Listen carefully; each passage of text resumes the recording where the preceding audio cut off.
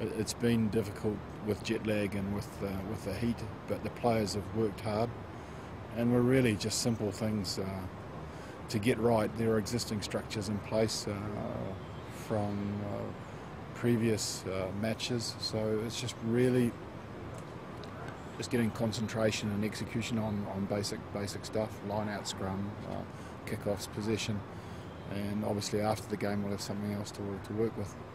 3 new faces, Blair Cowan, and you've got Finn Russell, and you've got Gordy as well coming into the front. What are the qualities of the 3 players that fit them for purpose for a Scotland team? Well, it's going to give us options at 10, and 10's a very important position, as everybody knows, in playmaking, decision making, setting depth on attack, and a whole lot of other things. So it's really important. He's been playing well, Finn. I like the look for him. He defends well. He's got a good eye for the game. Obviously, we're going to try and develop that as well. And it's an opportunity, first time up, to show what he's got. I think he deserves a start. And Blair's been playing well for his club, and we've got a couple of injuries at open side, so he gets an opportunity.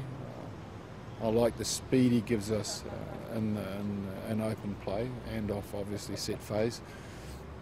He's quick to the ball. He tackles well. I'm hoping he's going to put stress on their playmakers. He's going to move hard on their 10, their 9 and 10, and hopefully he can force errors. And that's, those are the simple things we want to work on, our defence, and he's going to help spearhead that. And Gordy, of course, is the other thing. We want to get right at set phase, and he's been playing well. He gives us size. He's got good technique at scrum time. It's his first test match, and really a big opportunity to stake a claim for that front row spot. We've got a couple of injuries, and you need depth going into World Cup in front row. So I think all those things are really important, and I really wish them luck, and I'm sure they'll play well. We're in a city that kind of celebrates sport, in a country that celebrates sport. You look around, you've got American football, you've got soccer, you've got baseball. What do you expect from the USA rugby team? What do you think their qualities will be? The first thing I noticed is I watched the end of their training today.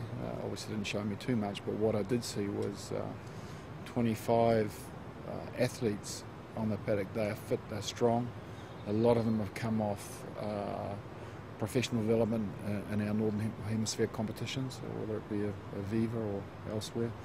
4 of them played finals this last weekend, so I expect them to be a mixture of brute strength, speed. They're developing technique and understanding. They will be very emotional about playing here in Houston. They pushed Ireland very close last year. They pushed the Maori All Blacks very close. This type of game, they're going to revel in it. They really want to create havoc. So we expect them to come at us very hard and fast. It is a fast track. We've got to control and develop our game with their enthusiasm in front of us. So it's a good test. We're really expecting this to be tough, and it will be.